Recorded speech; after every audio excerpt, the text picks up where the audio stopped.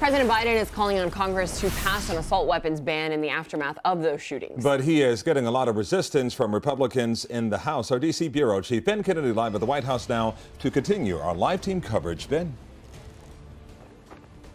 Calvin, ago, President Biden held banned semi-automatic rifles while serving in the Senate and now wants to do it again as commander-in-chief as he calls on lawmakers to take action.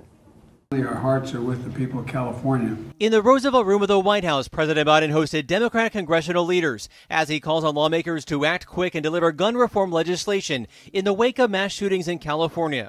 I am asking you all to send that to my desk as quickly as you can. He released a statement saying there is still work to be done to keep our communities safe and keep dangerous firearms out of dangerous hands. It is a priority for the president. It really is. That's why he's taken executive actions. On so-called ghost guns, homemade or makeshift firearms that Biden's executive action aimed to get off the streets by making them subject to the same federal laws as other firearms. He also signed the Safer Communities Act last summer, the first major gun safety law in nearly 3 decades, which keeps firearms away from domestic violence offenders and people deemed dangerous. It also toughens background checks on young gun buyers. But the White House says there is only so much they can do to curb gun violence. At the end of the day, we need Congress to act. We need legislation that can be signed into law.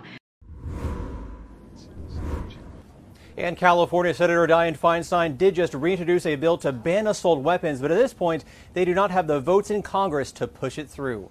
Reporting live at the White House, Ben Kennedy, Local 10 News. Okay, Ben.